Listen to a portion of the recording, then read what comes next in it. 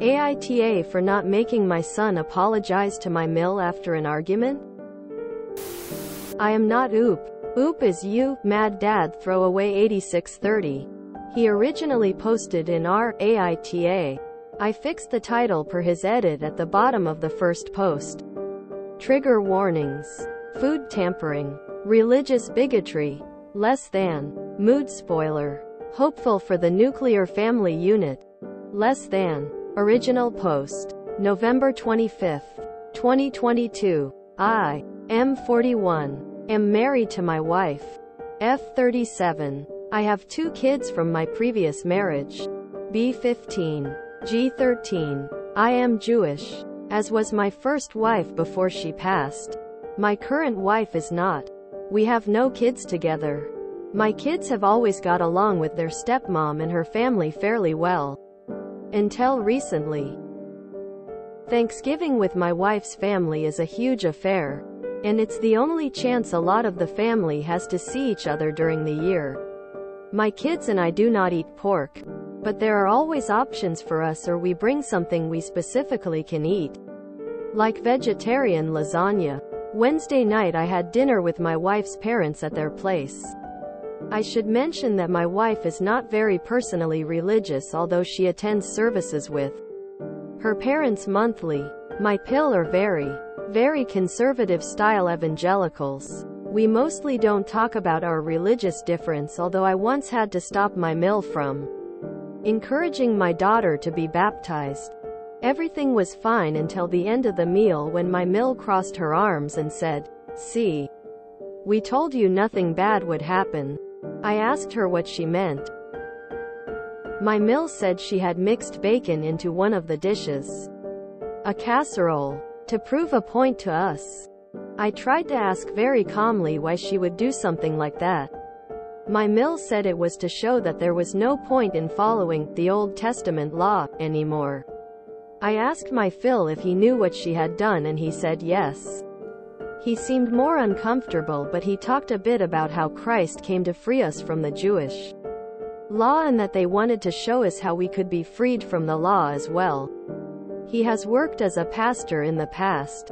By this time my daughter was crying and left the room. My wife got up and followed her.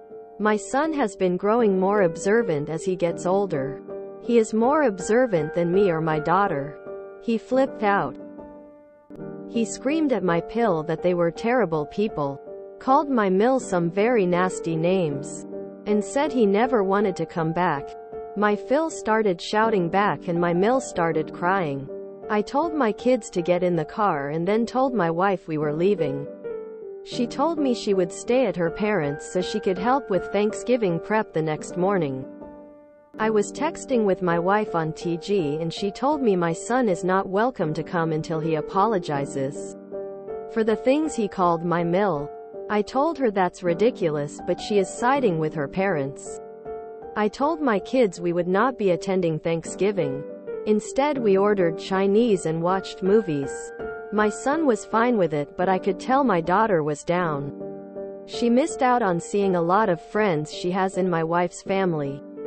My wife is still at her parents' as of now.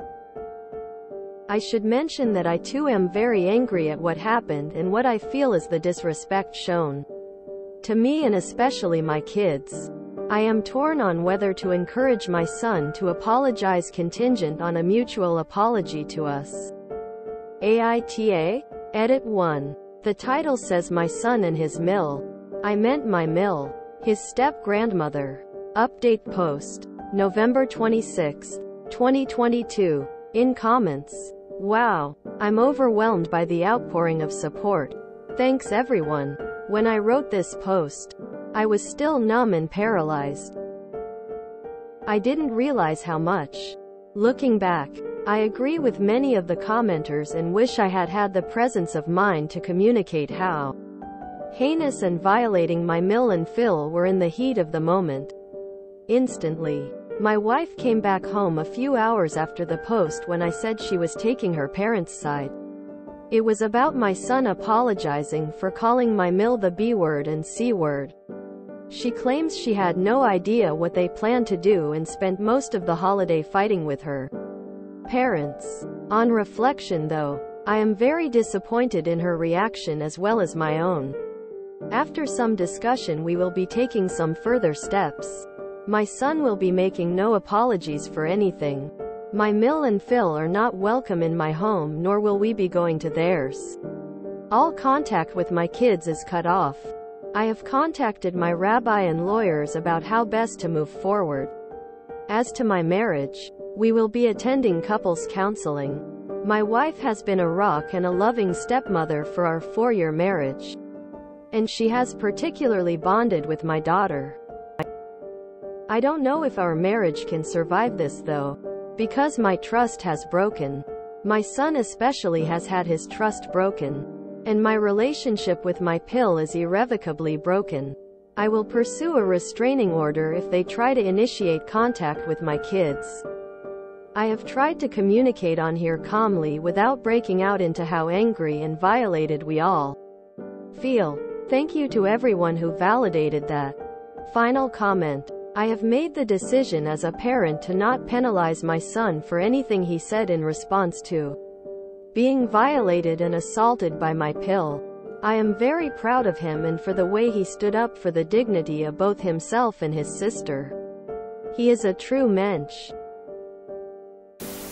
Why is it so hard for some people to respect other people's choices when it doesn't impact or affect them in any way? I identify with Oop needing time for the depth of the violation to sink in. It's like all three of them embodied the fight. Son, flight, daughter, and freeze. Dad. Responses. They all knew a terrible thing had happened to them by people they had grown to love. How horrible. The Bible specifically says you can't do that to people following food laws. Phil was a shoddy pastor, as well as a shoddy human being. Okay, this is not only gross on a religious level, but they could have gotten really sick.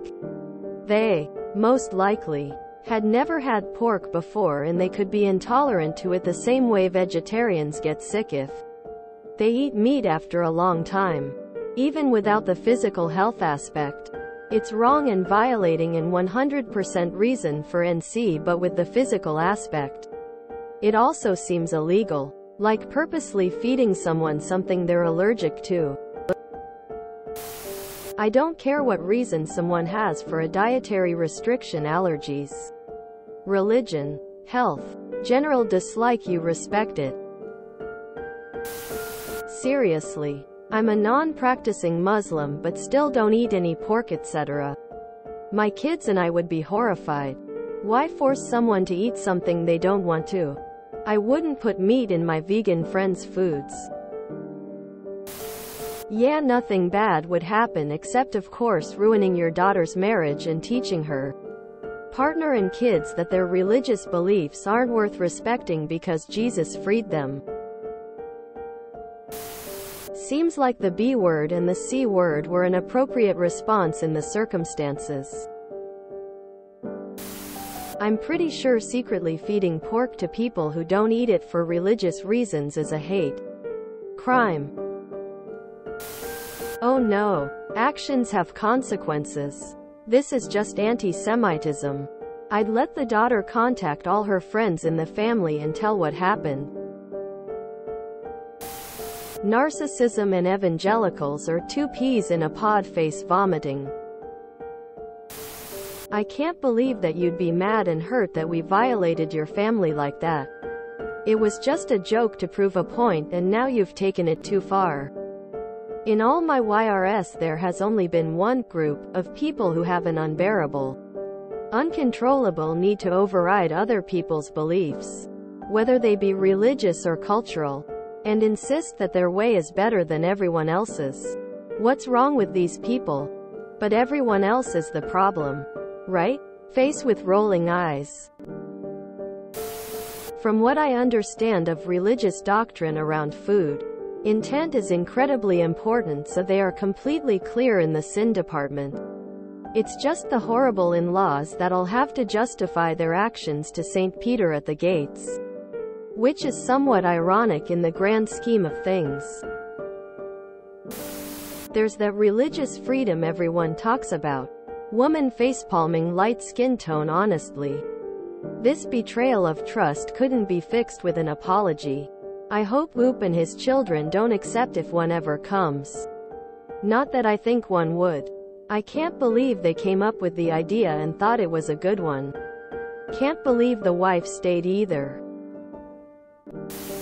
Oh my Lanta. I'm clutching my figurative pearls at the audacity of the grandparents in this situation. I have Jewish in-laws who really only keep kosher on holidays. To each their own, and I'm an awful Catholic, so not one to throw stones. You bet I beat my butt off trying to find a good kosher wine when we got together for our first Seder. I cannot fathom putting a pork product in an observant Jewish person's food. It's tantamount to poisoning their soul? Would these evangelical grandparents serve a beef patty to an observant Hindu guest in their home? How about pushing a craft cocktail or Aunt whomever's flammable rum balls onto a recovering alcoholic? Oh. Or serve a tasting menus of mushroom dishes to someone with severe allergies? Yay op. It takes a minute to process when someone you have grown to love and implicitly trust tries to poison you and your kiddos. Fight, flight, freeze were all legit reactions in the moment. I don't know what to say about your wife staying, but call me a hopeless romantic. I believe she spent the time calling her folks out on what a douche move it was. She may not know or have accepted the full gravity of what her folks purposefully did to you all. I'm glad it sounds like you're giving therapy a shot. I hope it works out, but nothing is a guarantee. Also, definitely lawyer up for the assault and protection orders. Buy that boy a motorbike or PlayStation. I'm pretty sure this is considered assault, not a lawyer. Just remember watching a Legal Eagle video. This is absolutely horrendous. I don't think fundamentalists, Karens and Kens, entitled Oz understand that it's not just a religious violation, but in some cases it's a health violation. I grew up not eating pork as well because of my faith. Although I strayed for a while in my teenage and college years, I literally can't eat it anymore. I get sick each time I try eating pork, and I found out through my physicals and some minor research that it's because we are so conditioned from our youth on refraining from certain diets. It can have major problems on our overall health. I've seen similar issues with some of my friends who are of the Hindu faith, who literally can't eat meat because they always grew up vegetarian. The moment they dabbled in it, they had some problems afterwards. I know there might be psychological reasons behind getting sick, but it's clearly physically problematic as well. I have a friend who vacations in a southern state frequently. She has a group of acquaintances down there. One day, she was having dinner with a bunch of them when one of the ladies says something like, "You are going to love this church. It's so beautiful, etc. We can go together, etc." BTW. They have known each other for at least a decade. My friend then said, "We are Jewish, but it sounds like a nice place. She's always kind and respectful of others. Always." This woman says, "Oh, you are? Well, you should come anyway, and I will pray for you because you are going to hell." Not in a go to hell way, but in a serious and concerned voice.